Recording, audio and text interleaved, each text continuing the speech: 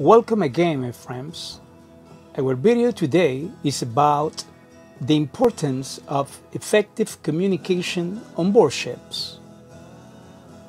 Communication is one of the most important elements of human interaction. Consequently, the benefits of effective communication are noticeable since they improve all aspects of our personal and professional lives. In the world of international shipping, with multinational as well as multicultural crew, effective communication between those on board ships and between ship to ship and ship to shore is vitally important. Hence, misunderstanding or ineffective communication in seafarers' professional lives may have disastrous results.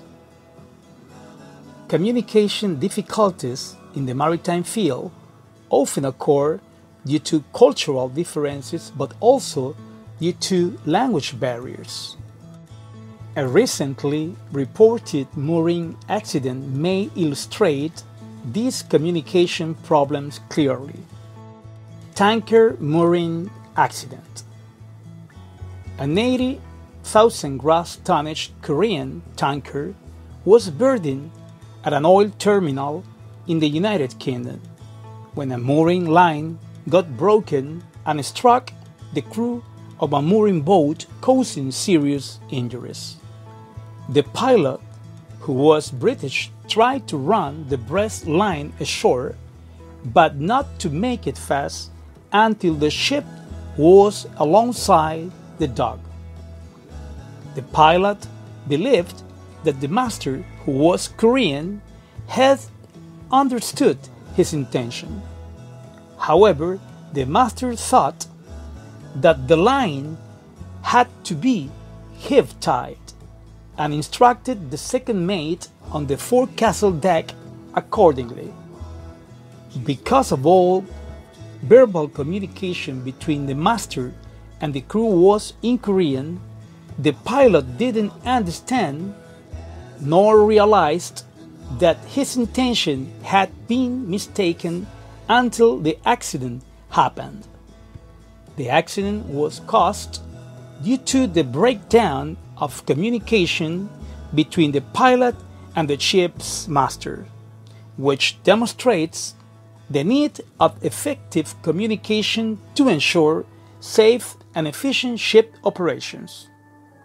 By and large, it is a self-evident fact that people speaking different languages can generally not communicate at all, and even people speaking the same language can misunderstand themselves.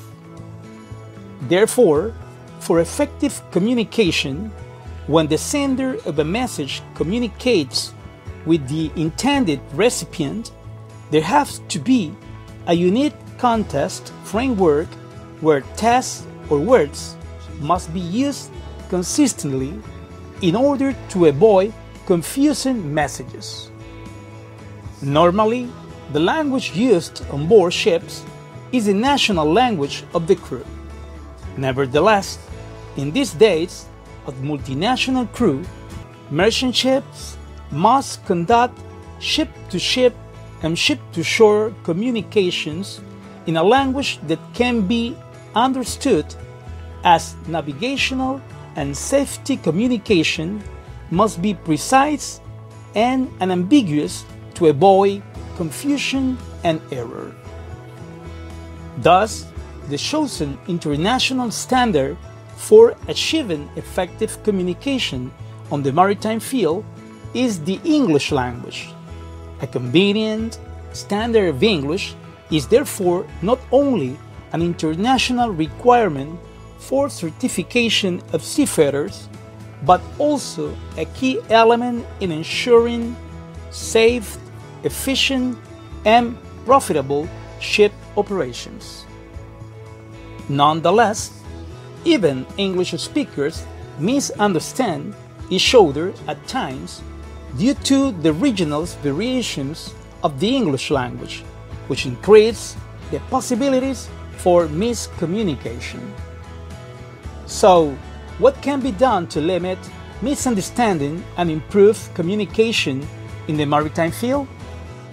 According to the International Maritime Organization, the IMO, the answer is to use a standard form of English, where, if it is possible, words convey only one meaning, so that the opportunities for miscommunication are reduced to the lowest level possible. Hence, in the early 90s, the International Maritime Organization decided to work and develop a more comprehensive, standardized safety language covering all major safety-related verbal communications. And after a long gestation period, the Standard Marine Communication Phrases (SNCP) was adopted by the Assembly in November 2001 as Resolution A 918/22. Nowadays, the maritime world has, like many specialized areas of activity, a language of its own, and some of the words and phrases are unlikely to mean anything outside of the maritime world, or if the words are understood literally, the listener will gain a wrong and possibly odd understanding as well. Some examples of the SNCP words are the following: forward spring, that is a rope; jixi, that is a part of the windlass; Monkey Island, that is a place on the top of the wheelhouse; and beam, that is the distance measured from starboard to port side. So, the vocabulary is aimed to the real work of the seafarers, and it is a key instrument to accomplish an effective communication aboard and improving ships' operations.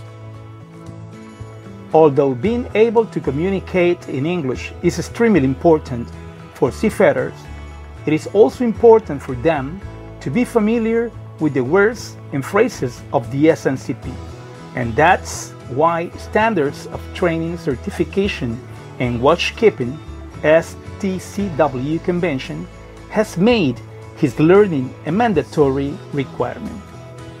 Finally, at educational maritime institutions, communicative language teaching makes use of real-life situations that need communication, and the SNCP provides that useful tool for developing those situations.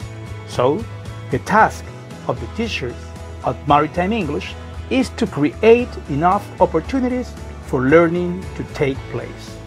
Thank you very much for your attention. See you next video.